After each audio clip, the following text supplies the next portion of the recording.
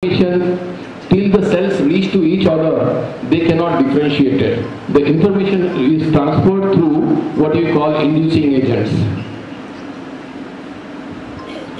Define signals of differentiation. Now if you see what are the signals causing these stem cells, the inducing agents which are important for this differentiation, I'll show in the subsequent slide, which are required. Without that inducing agent, the cell cannot differentiate at the required level. Now here if you see in the gut, the stem cell means it's not alone a stem cell. It could be embryonic stem cell, it could be you can say the adult stem cell, you can say an iPSC cell, induced pluripotent stem cell. Each step if you see happening here, the first cell has to differentiate into a gut cell, because the cell has to go in a lineage of gut derivatives, then the pancreas, and then the islet cells. So it cannot differentiate, any cell cannot differentiate directly to any kind of specific cell. It has to follow the lineage which nature. It has to follow the lineage which nature has given a specific system to develop. Now here if you see, subsequently from gut it has to go to pancreatic lineage, and then endocrine function is taken, then the beta cell.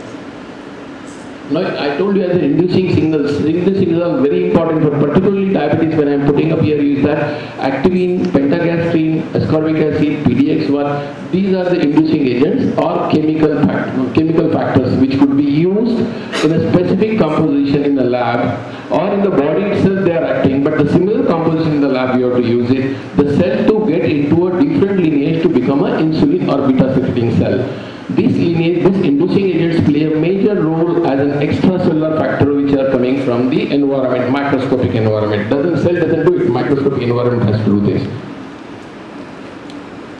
This small video which I would like to show you, just go through the videos and I'll explain you what does it mean like. Now if you see, there was a tube with two angles which was showing for ventilation and nutrition to the cells coming. The tube was containing a medium having nutrition supply for the stem cells. It takes its own time in a CO2 incubator cells to differentiate at different level into stem cells to into an pancreatic cell. The individual cells will start differentiating, then they form club-like groups, and these club-like groups form the bunches of the islet cells. And these islet cells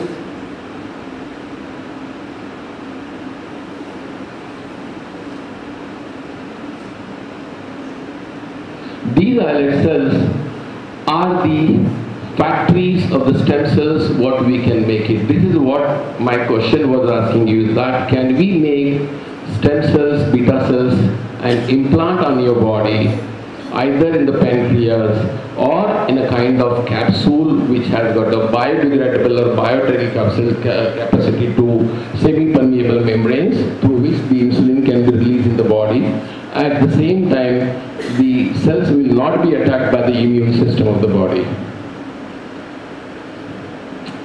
Now this is the second part of my talk. This was the first talk of the part which was I was going ahead with the beta cell making, how the beta cells can be made up and how beta cells can be used for therapeutic applications. Whereas at the same time in type 1 diabetes, if you see, we know the defect lies in the immune system.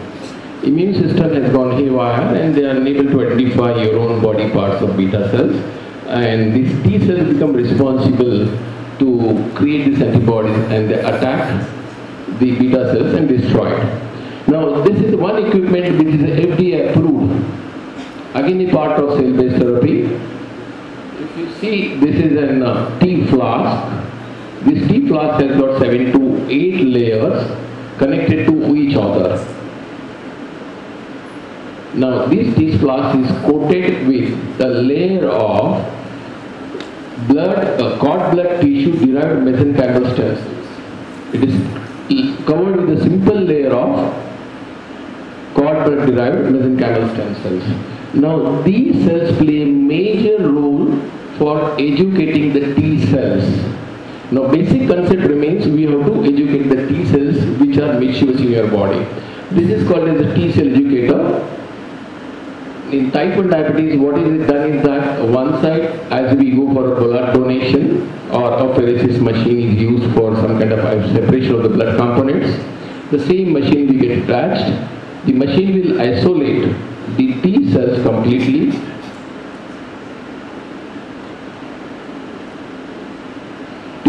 completely, and those T cells we circulate at a specific rate. We have to create a contact between the T cell and the mesenchymal stem cells derived from the cord blood cells. These contact is very, we just don't want to run it. The most important concept remains the time factor, how much and how long these cells should remain in touch contact with this. Because then what happens here is that co-stimulatory molecule, which is very important for any kind of immunological reaction or any kind of autoimmune bodies, is set right by the mesenchymal stem cells cord derived, and then the T cells which is coming out of the circulation and going back to the body of the patient is a completely changed T cell. Completely changed T cell. Now these T cells learn what not to do. As a wrong mistake they were doing it, they are destroying the beta cells. Now here most important physiology remains that every organ has adult potent multipotent stem cells. Every organ has got. Likewise, pancreas has got its own regenerative potential.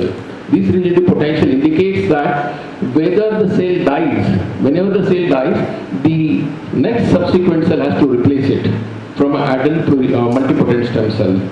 Now, whether you give beta cell or don't give beta cell, if the destruction is stopped, pancreas has its own potential to develop the beta cells of its own from its adult multipotent stem cells.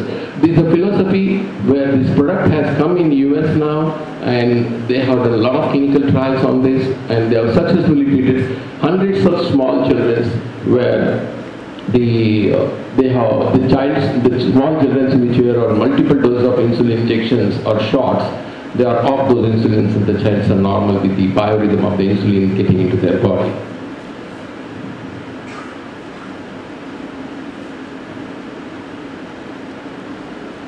In brief, if you see the adult stem cell, as I was talking about the mesenchymal stem cells which are coated with the instrument here, but plain mesenchymal stem cell also plays a major role in inhibiting and controlling the type 1 diabetes also, because it has got an immunomodulatory property which also when we give directly in the circulation of the body, it also does the same job.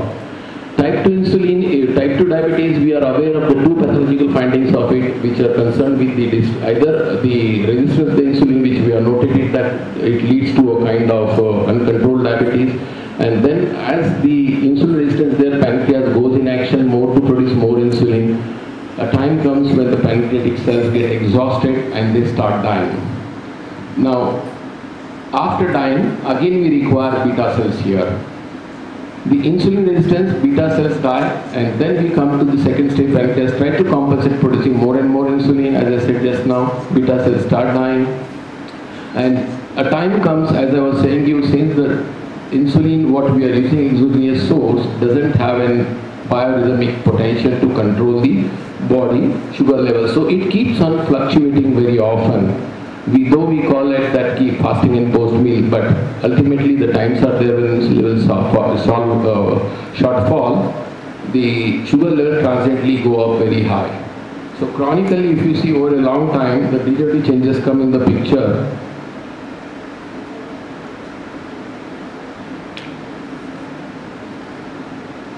And then the diseases which you find in the neuropathy, in the peripheral nerves, then vascular diseases, because the endothelial behavior, endothelial cells has got disturbed behavior, and they also give a reflection into peripheral vasculopathy, and ultimately this peripheral vasculopathy will lead to a renal disease or enopathies, and they become a major cause for us, the majority of the patients going into a complication.